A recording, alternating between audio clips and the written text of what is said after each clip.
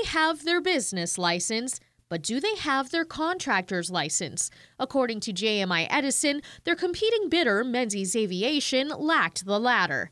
JMI is bringing their case to the Superior Court after their appeal was dismissed by the Office of Public Accountability. According to Guam Contractors Association President James Martinez, a business license is the bare minimum needed to work with a GovGuam agency. But what about a contractor's license? That's public information. It's on the website. According to the CLB website, Menzies does not have an active Guam contractor's license. But according to Martinez, depending on the scope of the work, they may not necessarily need one. If you're erecting some kind of a building, then of course it's a contractor's license.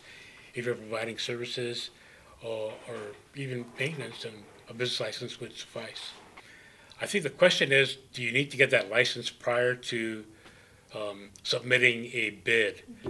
Otherwise, if you're not awarded the bid, then nothing to worry about. You just pack up and go home. Martinez says it can be difficult because Guam procurement laws are scattered. It's a huge animal that we just got to put together and make it work for everybody so we don't have problems like this in the future. KUAM reached out to the Guam Airport Authority to clarify whether or not a contractor's license was needed for the job, however declined to comment at this time. Reporting for Guam's News Network, I'm Tyler Matanani.